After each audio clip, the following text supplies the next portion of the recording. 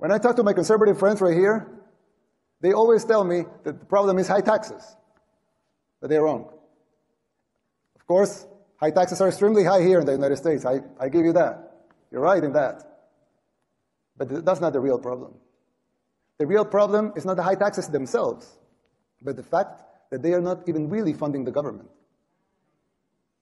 Not even those high taxes, higher than a lot of places in the world, not even those taxes are really funding the government.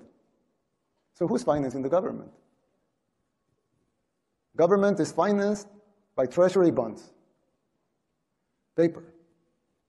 And who buys the treasury bonds? Mostly the Fed. And how does the Fed buy them? By printing money. But what backing does the Fed have for that money being printed? The treasury bonds themselves. So basically, you finance the government by printing money out of thin air.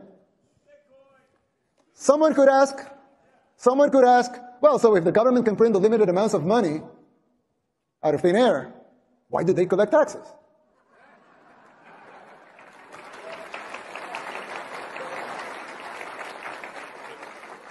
I mean, in theory, it would make sense, right? If they can print unlimited amounts of money, why would they need taxes for?